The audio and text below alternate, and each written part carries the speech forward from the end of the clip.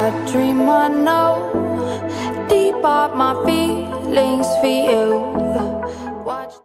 Hello reality viewers, welcome back again to Reality Latest Gist, the home of news and politics. For this channel, we dey drop news every day and we dey react to every videos wey comes our way. And na reality news now we dey drop for this channel, and we dey also dey talk am as e be. If today na the first time we say you dey come across this channel, you are highly welcome. Thank you so much for stopping by. And if you are returning subscribers, I appreciate all of una for una massive support to this channel. I say may God bless all of una in Jesus name. Amen. I get video where I want present to una this very moment, and I go to follow una, they watch the video. After we don't watch them together, make we drop our opinion constructively for the comment section. Like our videos and also share our videos if possible. Bye for now. This video, my correct people, before I go drop them, I watch this video and tears come out from my eye. Imagine person wey be say you not see gun for a hand, you not see cutlass, you not see anything for a hand, you label am terrorist, you put am for prison for 15 years, you dey adjourn the case for good 15 years.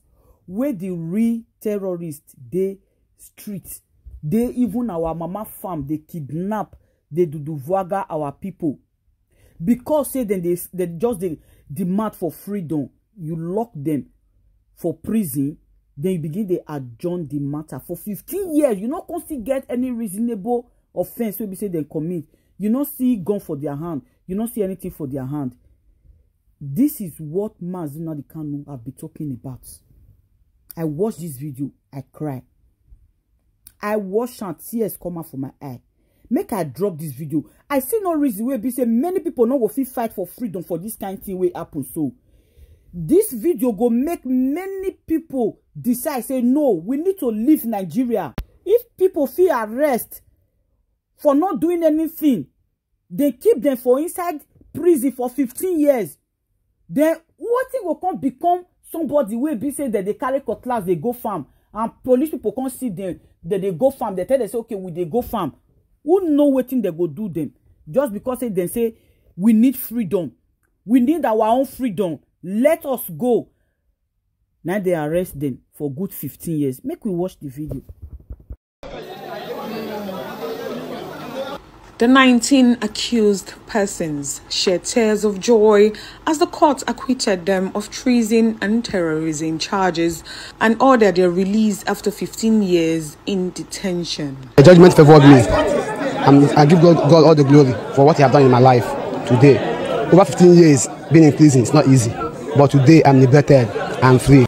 The trial judge, Justice Nicholas Owebo, says the prosecutors failed to establish proof for treason and terrorism charges against the 19 accused persons. The judge delivered a well-considered judgment, exhaustively evaluated the facts, and came to the conclusion that there was no iota, there was no scintilla, there was no modicum of evidence adduced by the prosecution against the defendants. And what is worrisome is that it took more than 14 years to come to this conclusion, and that brings to fore one of the defects in our criminal justice administration. This is a case in which people wasted their youthful years.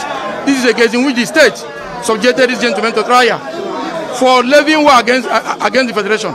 And at the end of the day, they could neither produce arms, they could neither produce ammunition, they couldn't even tender the so-called uniform. The movement of the actualization of the sovereign state of Biafra is a secessionist group in Nigeria associated with Igbo nationalism, which supports the creation of an independent state of Biafra from Nigeria. Such campaigns are forbidden in Nigeria.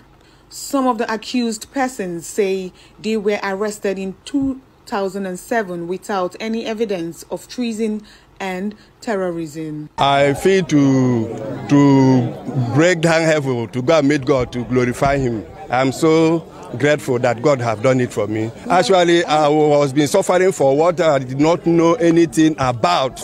I'm a businessman. In my shop, I have 2 stores, which I left unlocked.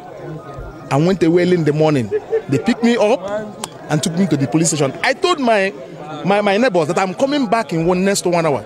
This is next to 1 hour. 15 years, I left my shop unlocked. I don't know anything. Today, I regained my freedom. To God be the glory. None of us died. Oh, I give God the glory. Subsidy removal is inevitable. There's no way we can. The only thing that will affect us is the exchange rate that we currently have. Subsidy removal, we need to remove it. But the way they want to do it is not the right way. It has to be removed gradually until we are used to it. Muhammad Buhari telling us that he's going to remove the oil subsidy from next year and he'll be giving Nigerians 5,000 naira for giving us 5,000 naira. The money they promised the children, the students that they're going to give them, are they keeping it till today? The 5,000 they say they will give to our children every month. Is it 5,000 or something? They say they will give to our children some time ago. They are not keeping to it. All these things, they just is grammar. At the end of the day, nothing is happening. Let us do the needful so that we can move our country forward. What we need to do is let our big people, all the politicians, that they know that they can really help this country because we are sinking economically. They know that they can help this country. Let them come and let's put our head together. Let's reason together and know how to rescue this country from economic collapse. Because the country is going down the drain on daily basis. We are sinking economically. With our population, if nothing tangible is done, we are going to find it very difficult. There's no country in Africa that can accommodate Nigeria. Where are we going to run to? Will you run to Ghana or where? Where are we going to run to? So we have to make sure that we put the right people at the helm of affairs so that they can move this country forward. We have people that can change the destiny of this country. I think removal will not make any difference because every year since Buhari entered, he said they are removing subsidy. In fact, he said there was nothing like subsidy before. Later on, they said they are removing subsidy, and every year they said they are removing. So to me, they should just leave it the way it is because removal or no removal, we will still face the same difficulty in this nation. So there is nothing to remove there because to them, they said they have already removed subsidy. So what again are they going to remove now? Fuel subsidy. A place where we are producing oil, abundant oil, then they are going to remove a subsidy that will cause problem for us. It's not supposed to be like that. Instead, they're supposed to be paying everybody. There are some places like Libya. Libya, when they were in power in those days, they build a house. The moment you reach 25 years of age, you will get a job. They will be paying you, they will give you a house. But we are richer than all those places. What is the problem? We have to think well so that we act well. If you don't do that, Nigeria is in trouble. How can we cope? Where are they helping the poor masses? People, no work, nothing. Now you want to increase the fuel. How? Had it been that they said, okay, we have many mineral resources, solid mineral. The money they brought, they say, unless if you are an importer from central bank, you can access it. But if you are not an exporter, you can't access it. But if they have thrown it on the floor, say, okay, turn yourself to an exporter, then get this money. When you get the money now, you can export. Many people know how to export and want to export all this, but no way. I don't know if you understand. So government need to sit up. The country is getting too rough. I don't know how this country will be by next year or at the tail end of next year.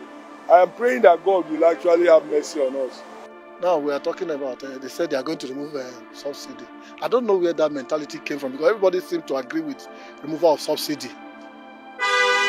You can't remove subsidy in a country where you have not put anything in place. That's my position. There's nothing in place. Now they are going to tell us that 40 million people will be collecting for 5,000 a month. 5,000, will it give you transportation or even fuel in your generator for 2 days? When the thing becomes 300 and something naira, will it give you fuel? These are the questions we must ask. And who are these 40 million people?